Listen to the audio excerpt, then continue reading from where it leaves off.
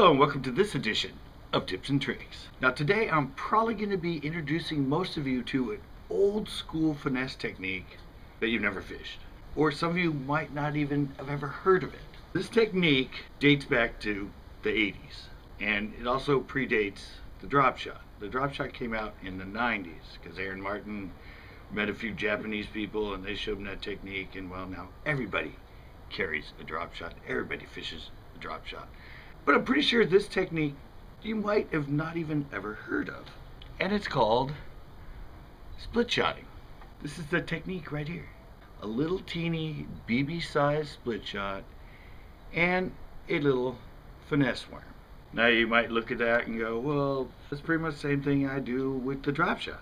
Yeah, but see, this thing compared to the drop shot, I mean, the drop shot, you have the weight at the bottom, you have it right there, it's in the middle of the line. Any movement you do and anything like that when you're working it, it moves the worm a lot. This technique, and it's kind of like a smaller, I don't know, Carolina rig, but you can fish this in a lot of different, way different areas than you would do a Carolina rig. But when you have it like this, compared to the drop shot, like I said, the drop shot, when you move it, that worm just like any little movement, this thing just sort of slowly flutters along behind that weight.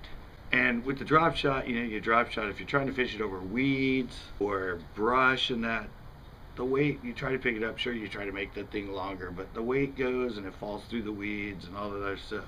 When you fish this thing on weeds and that, it comes right over it because there's line on each side of that weight. This weight won't drop into the weeds. It just comes right over the top of it. And then this little not weightless, but little worm and that comes right over the top with it. And when you get on rocks and chunk rock, you know, that's where you get the freaking drop shot hooked up a lot, and it falls into the cracks and you get stuck in between them. Even on chunk rock and that, this won't, because of the way that line is, this won't fall in between the rocks. It just comes right over it. Now I haven't fished this technique in a long time, probably because you need it on a spinning rod. This is way too light, and the way it is, you can't really throw it on a bait caster. And you know me, even on my drop shot and everything else, I use a bait caster. So I haven't really fished this in a long time, but I will be doing some shows coming up where I'm actually fishing this technique.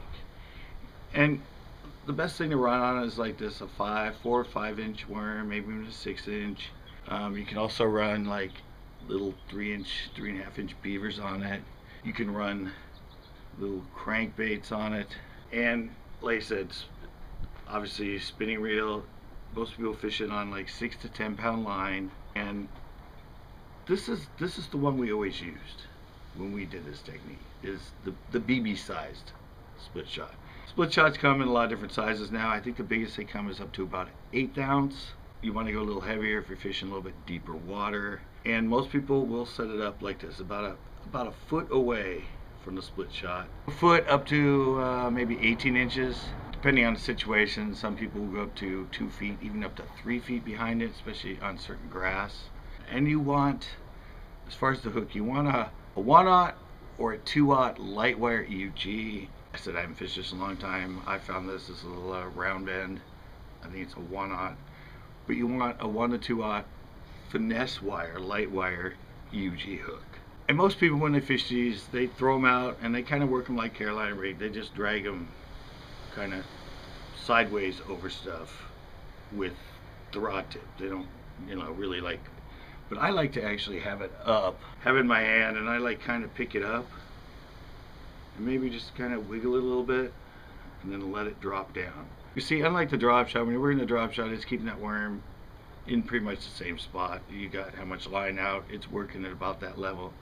This thing, when you come to a log or a brush or something, this comes over it and then you pull this and it drags over it and then just kind of slowly falls over it. A rock, it kind of drags and just kind of finesses through it, and even, you know, it'll stay up on top of the weeds, but you get a hole in them and the split shot will kind of sink down into it real slowly, and then this thing will just kind of sink and follow really slow behind it. That's the reason this thing works so good, is because the subtleness of that little worm or beaver or whatever you have, or even flukes, some people use flukes on them. The difference of this thing and the action of it compared to the drop shot working along. It's a totally different technique. Drop shot, it's if they're eating a little above the bottom. This thing's for when, you know, they're focusing more on the bottom or something that's just kind of cruising slightly over stuff, and that's what it is. I mean, you can look at it in a swimming pool and work the two, and you can see the total difference in these two techniques.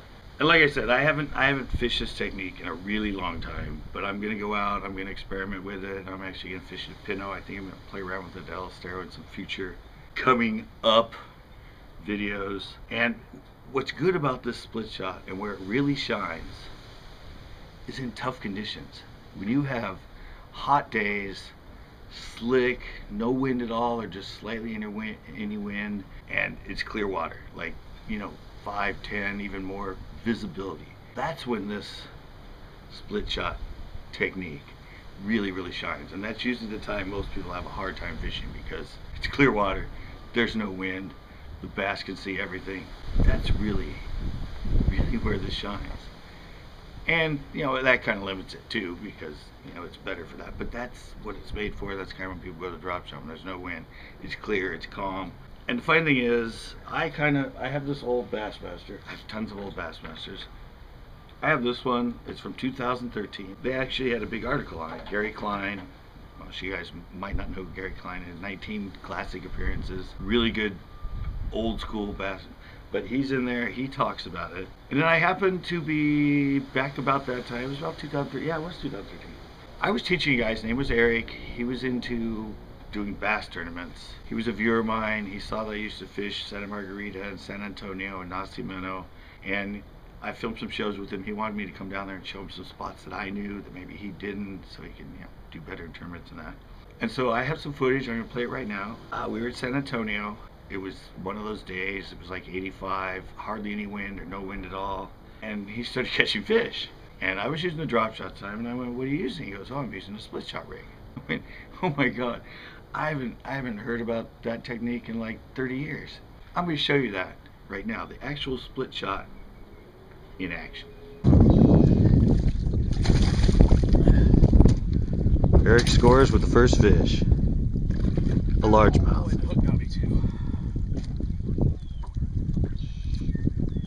Hooks up with a largemouth.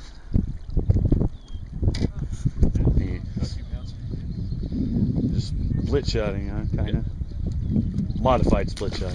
Nope, it's just a split shot. Oh boy, I hope this will be pretty deep. Well, Eric chimes in with. Do you have some? A smallie. Do you have pliers? Yeah, I think this is my first smallie on film for my show. Well, you remember I had one on a couple years ago, and it. Yeah, we had that one you lost. Yeah. That's a good one too.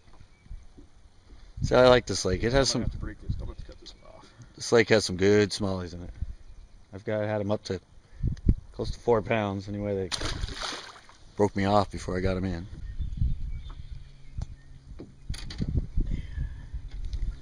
I'm not feeling the bites at all. That's a largemouth, huh? Yeah, and I got him good too. Look at that, he's bleeding. Eric chimes in with a little largemouth this time. I am not feeling that bite at all. He's bleeding.